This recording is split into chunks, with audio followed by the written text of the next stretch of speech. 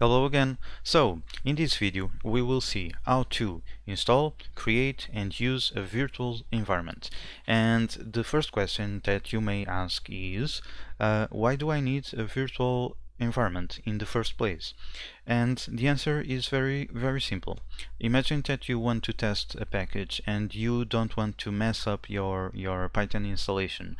For that, you can create a virtual environment and then install the package in that environment and do your tests, and finally delete the environment, the virtual environment, without messing up with your Python installation. Other scenario can be when we have packages that can collide with each other. Is very useful to create multiple virtual environments and install those packages in each environment and do whatever we want. So let's get started. The first thing that we need to do is install the virtual environment. By the way, I am using Visual Studio Code. Okay, my version is 1.52. Okay, and let me open a new terminal, a new PowerShell terminal, and let me show you my Python version, that is 3.8.6. okay, let me clear and let's go to the first step. We need to install, so we do pip install VirtualEnv. Okay, VirtualEnv, hit enter. Is doing the magic and is ready to go. So let me clear these. Okay, we just installed virtual environment. Now we want to create a virtual environment. So for that we do Python -m, because is a module, venv for virtual environment, and then we provide a path. Okay, so in my case is c/test, and let's say that I want a virtual environment for report lab. So I say virt_report lab. Okay, is the name of the folder. Hit enter. It creates here a folder. Is not finished yet. We have here some stuff, and we wait. Is creating here files, and let's wait. Is almost there, I guess. Let's see, and is ready. Okay, it created those files. Okay, we installed virtual environment, we created a virtual environment, and the next step is activate the virtual environment. To activate the virtual environment, we need to execute this file, activate.ps1. okay, let me close this. Okay, let me close this. A disaster. So we want to run activate.ps1 because we are in PowerShell. Okay, so to do that we do c/test, and we want to select this folder virt_report lab, and then we want to select the scripts folder, so scripts, and then we want to execute the activate.ps1, so activate.notbat.ps1. By the way, if you are running on a CMD window, you use the activate.bat. okay, is not the ps1. I use the ps1 because I am using PowerShell, Windows 10 in with PowerShell. Okay, hit enter, and now we have this green. Okay, it means that we are in these virtual environments. Okay, for example, let me show you pip list of these virtual environments, and we have just pip and setup tools. Okay, let me clear and let me pip install report lab. We have to wait now for a while because it will do its magic, and is almost there, I guess. and is there, okay, let me clear and pip list, and in this virtual environment we have Report Lab installed and Pillow, because Report Lab uses Pillow, okay.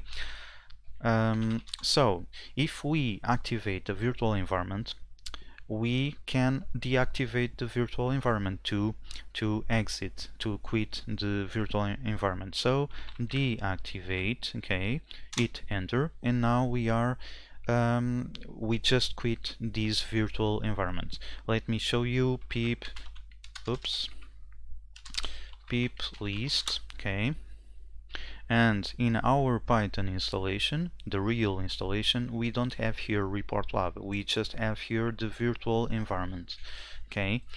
Let's redo the creation of a virtual environment, okay. So to create a virtual environment, Py or Python, in my case Py is an alias for Python, Py -m venv, okay, for virtual environment, and then we give the path C, in my case C tests, and let's say is a virtual environment for Django. The name don't have to be like this, okay, you don't have to call it virt and Django. I'm calling in this way so I know what this is for, okay. Let me hit enter, okay, and it creates here the folder, okay, is doing here some stuff, and we wait, okay, we wait, is creating the files. The next step will be activate the environment, is activate the environment, okay. Next step, activate the environment. So I can do, for example, virt, because we are already in the folder test, okay, virt, and select the folder scripts, okay, and we want to execute the activate.ps1. so our Django virtual environment is now active, okay.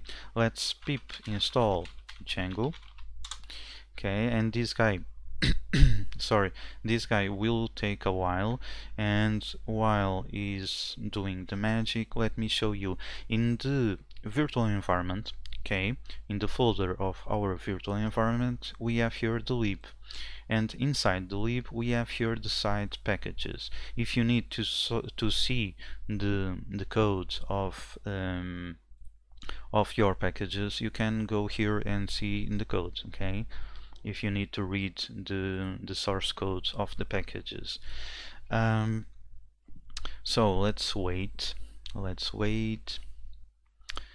because it is installing. This guy takes a while and is already done, okay. So if we do a clear and we do a pip list, we will see that we have Django here, okay. We have here Django, we don't have here Report Lab, and that's it.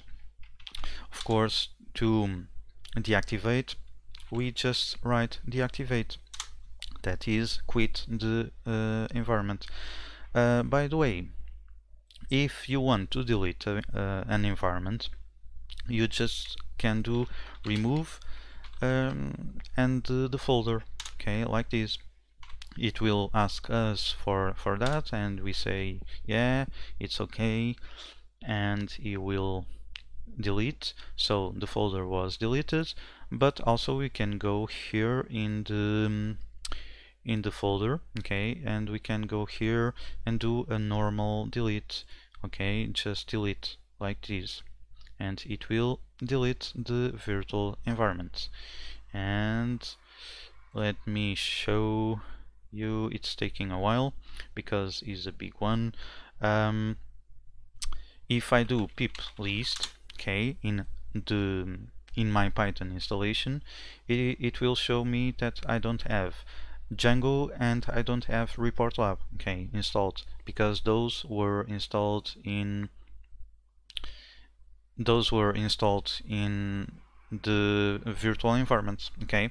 So for this video is enough. I hope that you learned something with these, and I want to ask you to give a like, to share with your friends, to leave a comment if you want, and that's it. Okay, hope you like this, and bye.